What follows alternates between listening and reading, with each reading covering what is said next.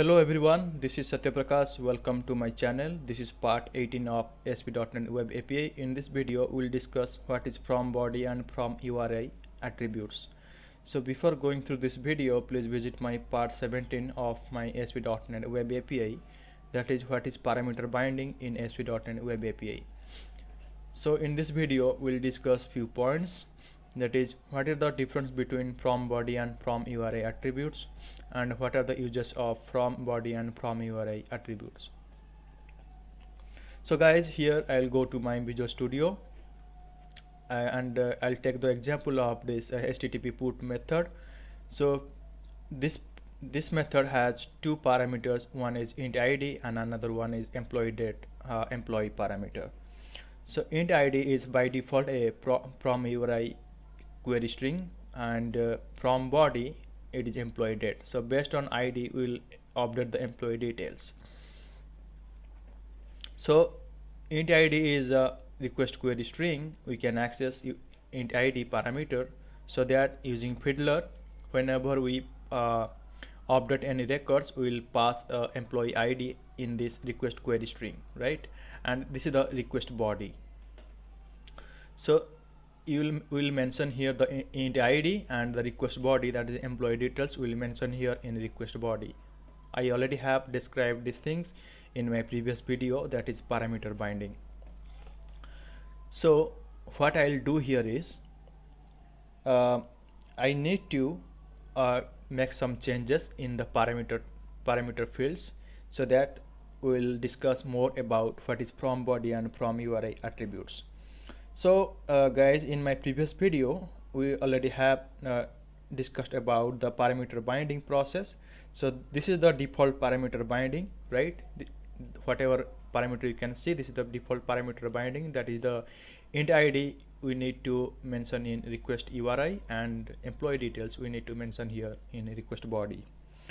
But we need to change the default behavior of parameter binding, right? This is not the fixed parameter binding. We can change the default parameter binding process using FromBody and FromUri attributes. So what I will do here is I need to make some changes. So before that, I need to stop my debugging.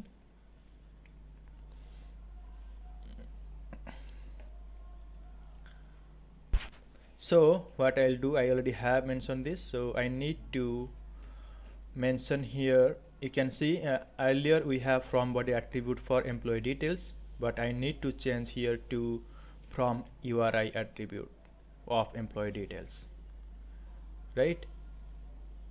And okay, we do something, copy only this attribute, FromUri attribute here, okay. And after doing this, that means these two parameters we can put inside the query string, that is the request URI. There is no FromBody, right? So after doing these changes, what I'll do is I need to build my solution.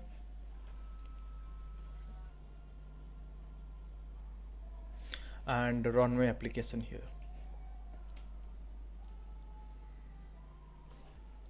So guys, here what I'll do, map to employee API employee, and we need to check the details of ID1.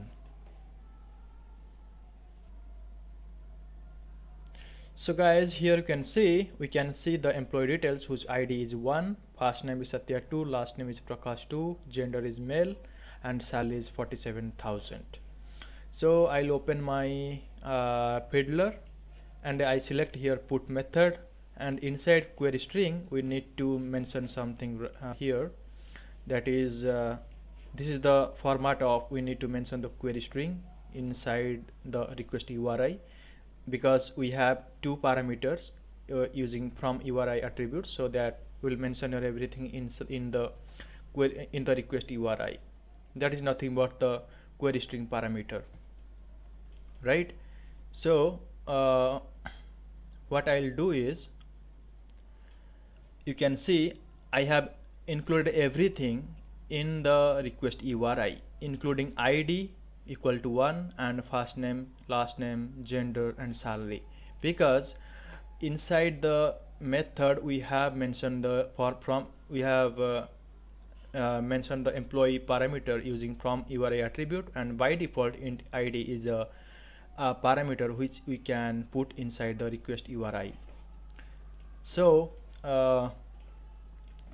here we need to update it, right? Before that I need to do some changes. Mention here as Satya Prakash, okay, and here mention here as last name Samantray, gender is male, and salary we need to mention here 12,000, right? Okay, first name, and okay, here I missed some ampersand parameter, so this is mandatory. So this is the format we need to mention here, request query string. So id equal to 1, and first name equal to Satya Prakash, last name equal to Samantray, gender equal to male, salary equal to 12,000, right? And inside we need to mention here content type type colon application / JSON, right? And inside request body we don't need to mention anything because we don't have FromBody attribute. So we'll check here and execute this one. So I think my employee details is updated, so I check here. So you can see guys, in JSON tab we can see my employee details of ID is updated. Also we can check here using our browser. So I just refresh it, so I can see employee ID of 1, first name is updated to Satya Prakash, last name is updated to Samantray, gender is male, and salary is updated to 12,000. Okay, now that means my update is succeeded, what we have expected. And here we'll do one more changes. So before doing one more changes, we just check here using our Swagger.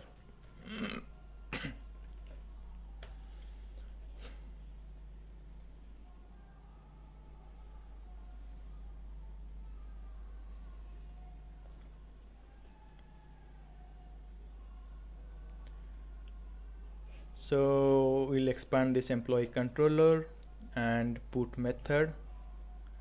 So guys, here you can see in Swagger, whenever you mention any FromUri attribute of ID as well as other parameters, so this is the format we can see in our Swagger. So no need to manually put everything in the request URI like in the Fiddler, but Swagger by default allows you to mention all the details using its UI. No need to put in manually, right? So employee ID we need to mention here as 1, and employee ID equal to 1. First name I need to mention here, previously it was Satya Prakash, so I'll need to mention here Satya Prakash 1, and Samantray 1, gender equal to male, salary 13,000. I'll put here, try it out. So here guys, you can see my update is successful, right? And you can see we got the 200 response code. So that is the way we can check in our Swagger after doing some changes in our parameter of HTTP put method, right? And so this is all about how to check parameter binding and how to change the default behavior of parameter binding process using our FromBody and FromUri. So as of now we have checked the FromUri attribute, and now we can check both FromBody and FromUri attributes. So before doing that, I need to stop my debugging.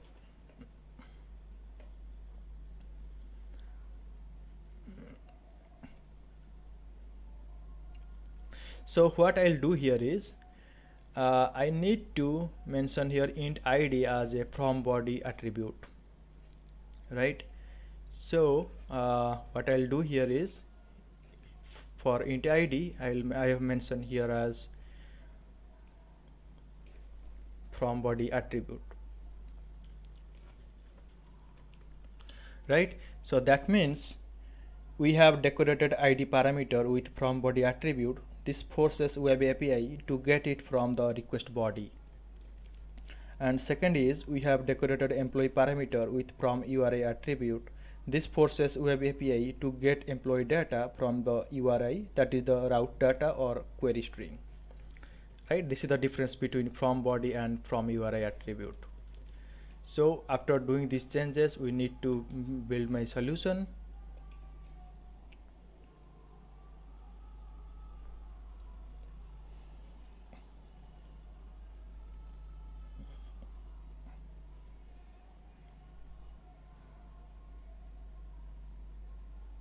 And run my application here. So guys, here I'll map to employee of whose ID is 1. So you can see last time we have updated my first name, last name, gender and salary. So this time what I'll do is I open my fiddler. So as per our parameter type, we need to mention the employee details in the request URI, and in the ID parameter we need to mention inside the FromBody. So what I'll do is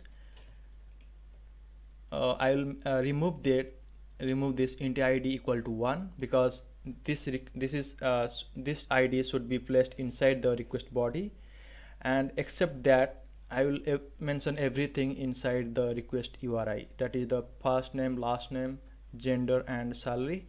So first name I will mention here Satyaprakash 2, last name is Satyaprakash 2 male, and salary we will mention here 14,000. Okay, we just updated here Satyaprakash 2 to Ram, and here we'll mention here Pradhan, and first name is Ram, last name is Pradhan, gender male, salary is 24,000. Alright, and content type application /JSON, and here we need to mention here ID equal to 1, so that we'll just mention here 1, right? And after doing these changes, we'll execute our request.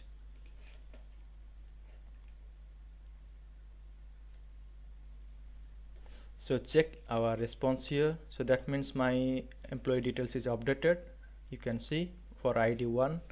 And what I'll do is I need to check in my browser whose ID is 1. So you can see ID 1, for ID 1 first name is updated to Ram, last name Pradhan, gender male and salary 24,000. So we'll check the same using our Swagger.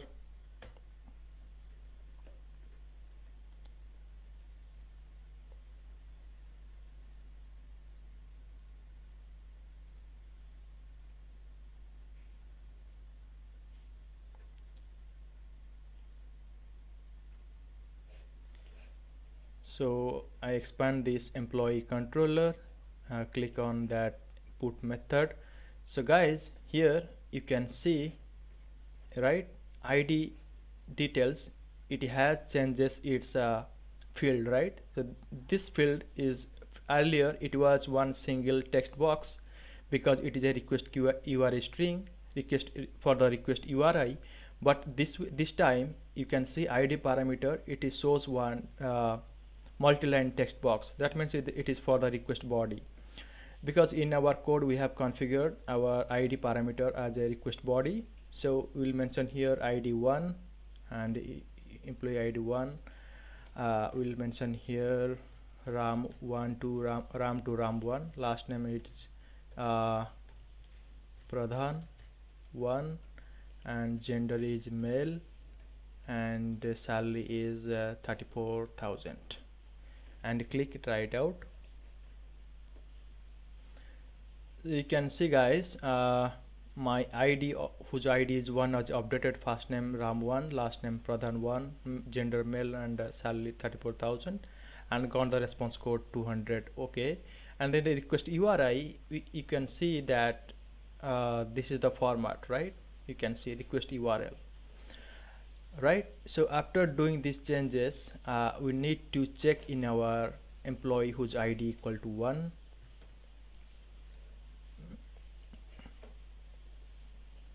So you can see guys, after doing the changes in our Swagger, first name is updated to Ram1, last name is Pradhan1, gender male, and salary 34,000. So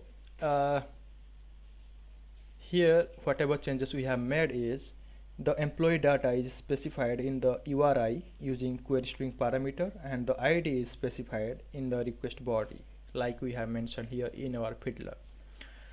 And for Swagger, by default it is it makes its own UI, so no need to mention manually like fiddler, and it is user friendly, comparable with to the fiddler. So after doing these changes, whatever request we have made, the update succeeds as expected. So that's all about what is FromBody and FromUri attribute. And we'll check here remaining in our slide.